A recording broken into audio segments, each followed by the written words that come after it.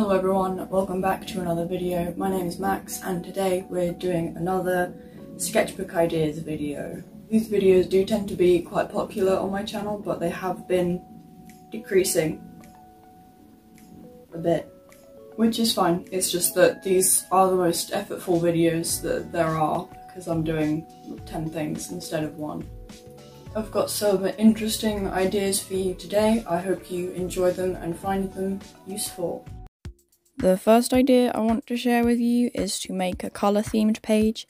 This basically means make a page and fill it with things that are a specific colour and only that specific colour.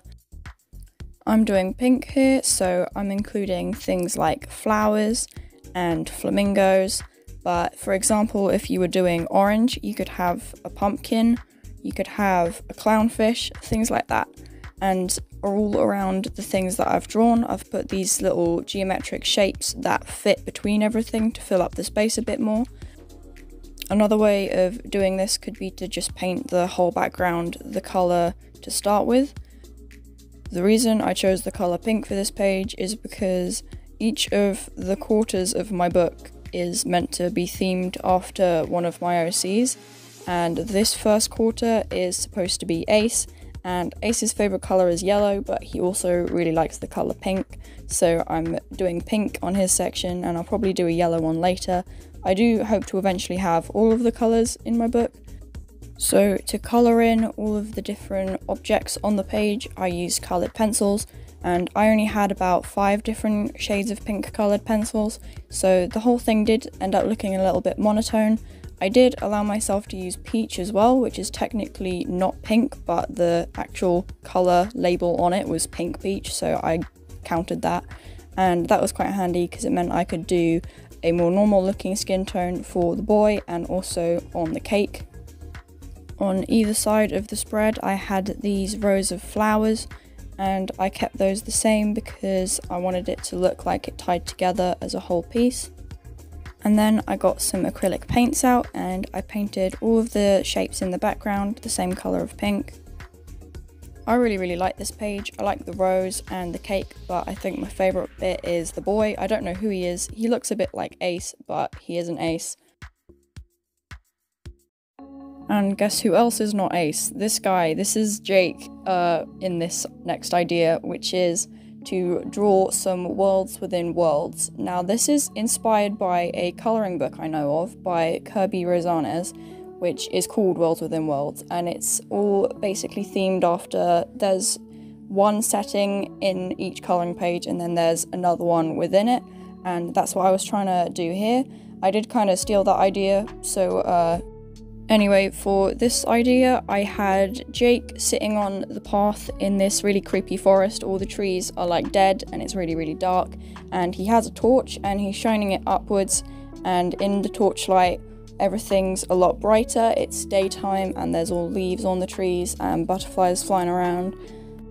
I used watercolours to do all the colouring in, and when I use watercolours I really like to use this weird brush pen water holdy thingy, which is basically like a pen except it has water in it and a brush on the end, so you just need to squeeze it when you want to get some water instead of like dipping it in the pot.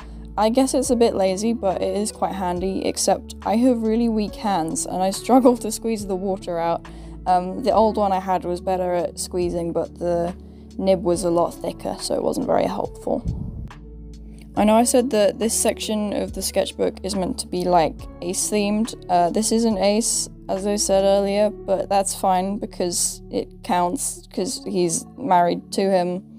Anyway, I got pencils to do all of the shading and the details and things. I did the whole of Jake himself with pencils because I've got a lot better range with skin tones with pencils. And I also used the pencils to show the light beam coming off the torch. I went over the lines where the torch light starts and I just did some light yellow shading over it. I really like this page, but I'm just now realising I never coloured the actual torch in. I'll do that now. Idea number 3 is to draw a cityscape. These can be really fun to draw and they can be really good for your technical and copying skills. They're also good because you can do them in any medium you want, and they always look pretty cool afterwards, no matter what, unless you really mess it up, in which case that's on you, you failed, good job. I'm sorry, that was mean, I don't know why I said that.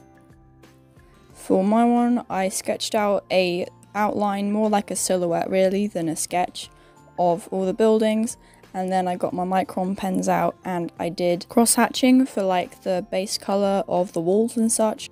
And then I used a thinner pen to do all the light shading in the windows and like the windowsills and the skirting boards, not skirting boards, I don't know, whatever the white skirting board looking things are on the top of them. You can tell I'm not an architect. This drawing is actually very similar to one I did ages ago. I say ages ago, it was the last page of my previous sketchbook. I did something very similar, except it was more of a cityscape looking thing than houses. These look more like apartments or just very tall house buildings. The other one I did was more like skyscrapers and such. I have no idea where this is, these buildings. I just found this on Pinterest and I thought it looked cool. I'm pretty sure they're Dutch though, they look quite Dutch styly, the buildings, but they could be anywhere, really. I liked how the buildings were all very similar in this, but they all had like different style windows or different shaped windows, and that's what made you tell them apart. I thought that was really cool, and that's why I picked this picture. I really like this spread, especially because I don't draw buildings very often, and it's nice to have a bit of variation in my sketchbook, especially after a really colourful page like the one I just did.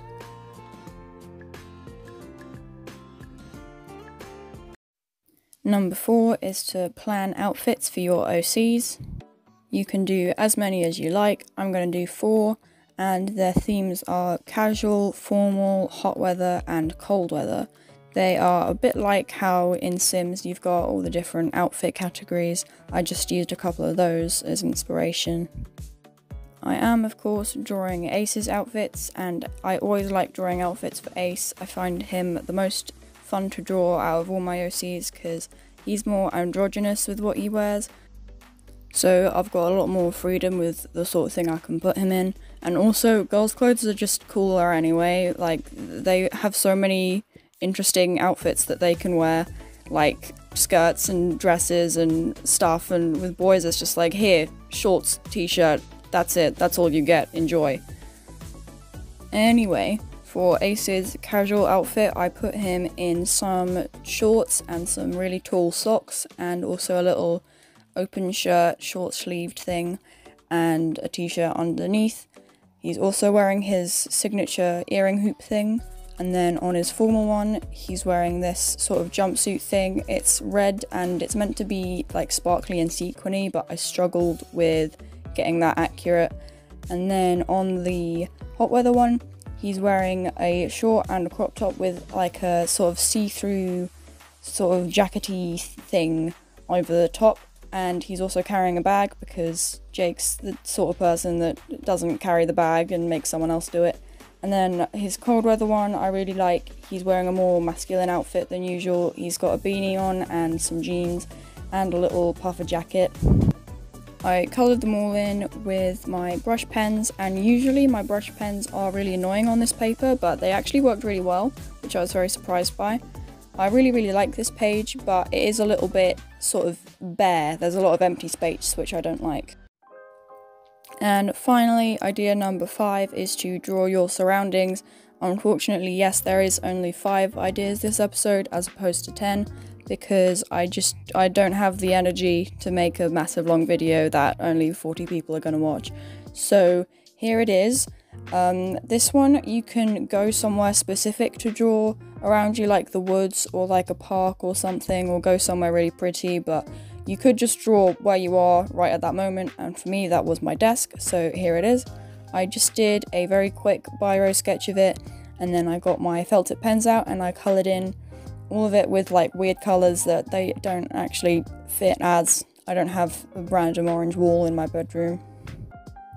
I did have trouble with these pens. I used to use these all the time and for everything. They were like my go-to art supply, but they do run out really quickly, and that orange pen was like a brand new, very juicy pen.